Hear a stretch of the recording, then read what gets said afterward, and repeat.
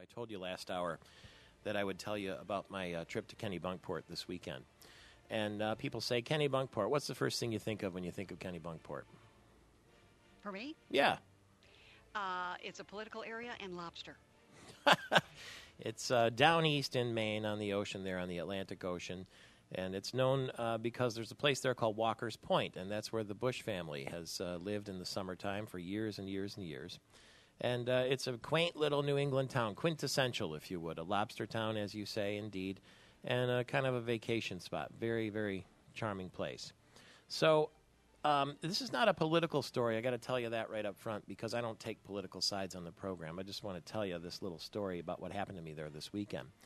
When I was 12 years old, believe it or not, I was flipping through the channels, and I ran across an infomercial for George Bush. At the time, he was running for the Republican nomination against Ronald Reagan. And just being 12 years old, I kind of liked what he had to say. I thought he was pretty nice. And I thought about his credentials, you know, the fact that he had been the UN ambassador, the head of the CIA, he'd been the envoy to China, and seemed pretty capable. And I thought, I bet you that guy would make a pretty good president. Well, as we know, Reagan won the nomination and decided to make George Bush his running mate, and they were elected president and vice president. So for 8 years, as a young person, I watched George Bush serve as a loyal and capable vice president, even had a sense of humor about it all. But I liked the way that he never crossed Reagan. He was always loyal, and even when it came time for him to become his own man and run for president, you know, he was respectful to President Reagan. So then I'm 20 years old, and it comes time for George Bush to run on his own. And I went to the Wyandotte 4th of July parade, the biggest 4th of July parade in the state of Michigan.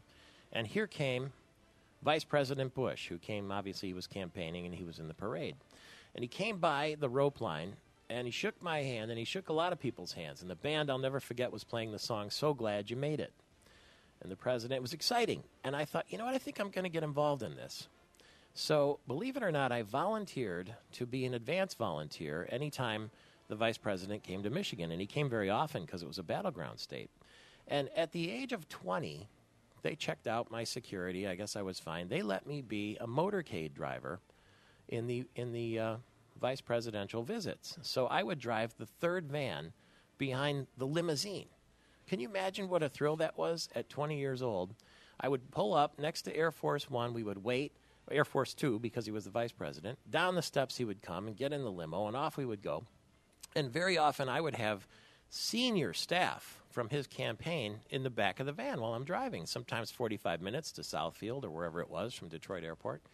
And they probably thought I was some, dim kid driving the van, but I was soaking up everything they said because they would talk strategy and politics and the campaign. And I remember having James Baker III and Lee Atwater one time for 45 minutes listening to them while I drove them. And it was really very, very fascinating to me. So I did that. And being an advance volunteer, I had a couple of opportunities to, be around George Bush, shake his hand, that kind of thing.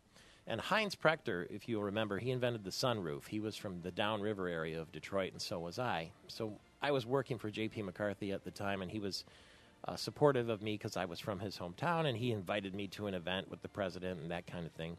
So I got to meet him a few times, just like anybody else would. Nothing special.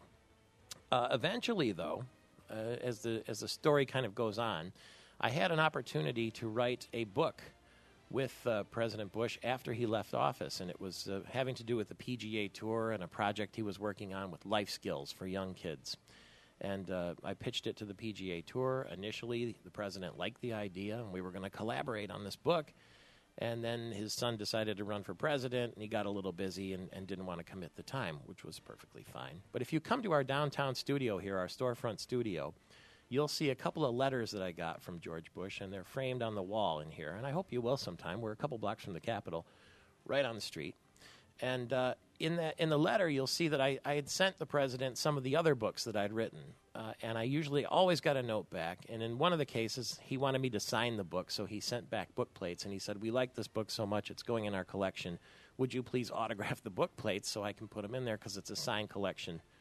And I thought, wow, I got a letter from the former president of the United States asking me to autograph a book that I'd written that he cherished enough to do that. It was pretty neat, all right? I thought it was fun. So then, after this sort of pen pal thing went on, I'd been around him for a long time, and I went this weekend to Kennebunkport and played golf at his golf club, Cape Arundel Golf Club there, where Ken Rayner is the head professional, and I've been in touch with him lots of times. I've used him for golf stories and things like that. And Ken said that he'd been with the president the night before, and I said, I usually mail my book to him down in Houston. Would you mind handing it to him personally? He said, I'd be happy to do that. So he was going to see the president the next day, and he was going to hand him my book with a little handwritten note. And that's a gas for me because, the president's a golf fan, obviously, and I know that he's going to get that book. So sure enough, I'm excited by all that. Sunday morning in Kennebunkport, my wife Christine and I went to St. Anne's for Mass at 8 o'clock, and they have it outside. If you can believe how gorgeous this is, there's a small peninsula, a grassy little peninsula that sticks out into the ocean, and there's a stone altar at the front of it. And so it was a placid morning on the Atlantic Ocean, and the sky was beautiful, and the air was clean, and we walked in there like just about 3 minutes before 8 o'clock in the morning for the service. And it was a small congregation. There was probably, 80 people maybe less. And there are benches. And so I said, well, where are we going to sit? Well, there's space in the front. So we went and sat in the front row.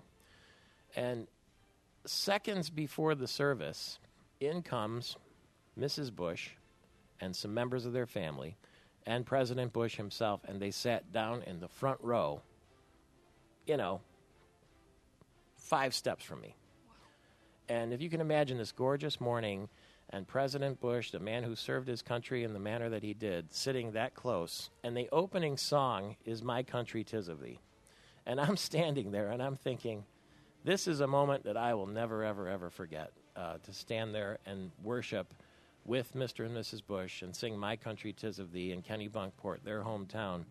And they were both radiant. Obviously, he's, in his late 80s, so he's starting to show his age. He walks with a cane and gets a little help, here and there to move around. But I wish I could, and I had a camera in my pocket, but I wouldn't dare take it out in a situation like that.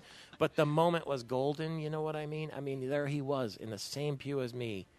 I don't know how to describe to you how meaningful that was to me after all these years. When I was 12 years old the first time he came into my consciousness, and then to sit there and be able to worship with him in that kind of environment was overwhelming to me, and I'll never forget it. It was absolutely fantastic. And then, of course, after the service, he goes straight to the boat. We stayed in a house that was right across the cove, right across the street, essentially, from his home at Walker's Point.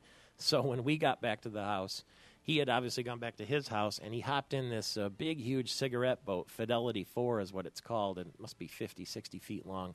And the other members of the family climbed in.